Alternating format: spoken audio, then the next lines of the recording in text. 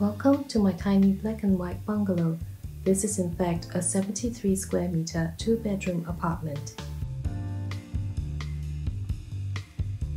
Following a colonial theme with inspiration drawn from famous icons such as the Raffles Hotel and Intercontinental Singapore, the apartment features wainscoting, double doors, chandeliers, and other colonial details.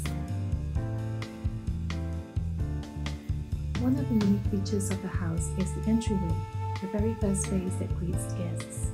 As this is the area the main door opens up to, it has been converted into an entryway in the interest of privacy. At the heart of the home is the dining area, which can seat up to 8 or more. This is made possible by relocating the storeroom originally in the middle of the house. Packing and reconstructing the storeroom into an existing niche on the other side of the room freed up space to fit in a large rustic communal table where family and friends can gather. Every girl needs a bathtub.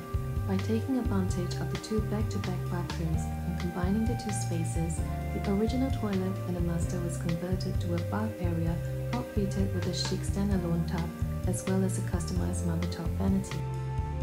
The black and white honeycomb floor tiles were inspired by Penang's award-winning luxury boutique hotel 7 Terraces. The added border and the bath area plus a slight elevation help to distinguish it from the shower area.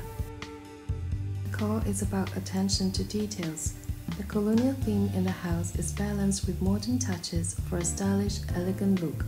Each piece of furniture, fixture, and accessory, including those picked up from travels, has been carefully curated to ensure a clutter-free, consistent look and feel.